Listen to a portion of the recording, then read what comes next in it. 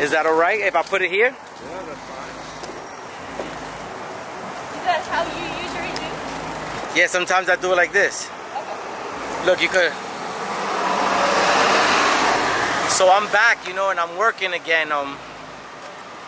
The city is opening up, and it looks different, man. From what it used to be, or from what it was, and from me having the coronavirus, everything's changing, everything's opening up. It seems like it's going back to normal. The city's never gonna be the same, but it's something, perseverance in anything that you do in life is amazing, and that's what it feels like the city is going through. And it's just like a different situation, you know, that I can't really explain, man.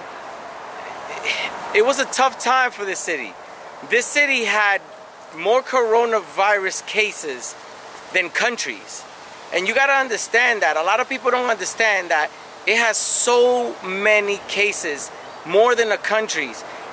And so many bus operators and police officers literally passed away, and we had a lot of situations. So the fact that we're opening up and everything's happening and everything's being positive right now, it is just an amazing thing for us.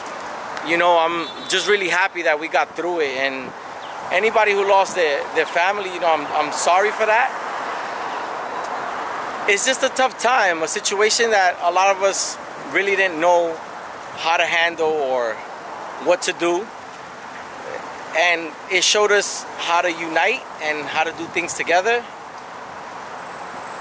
And we should be like this no matter what the situation is. And that's what I gotta say about that.